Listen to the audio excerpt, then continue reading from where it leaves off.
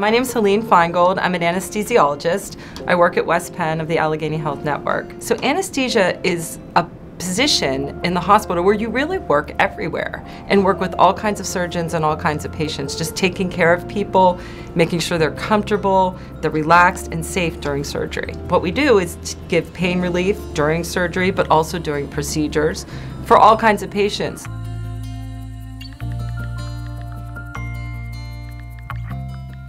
I think one of the scariest things for patients is you know your surgeon, you've visited the office, you've met the doctor, you've talked to them, the staff, and then the morning of surgery, a whole new staff shows up of anesthesia people. The nurse anesthetist, the anesthesiologist, and they're telling you about the anesthesia, and you might have a lot of questions. You don't even know these people. So it's a trust thing. Because you meet the anesthesia team really for the first time the day of the procedure, we want you to have a way to reach us. If a question pops into your head or you hear something and you become nervous, we want you to have the information available and be available to you so you know what to expect.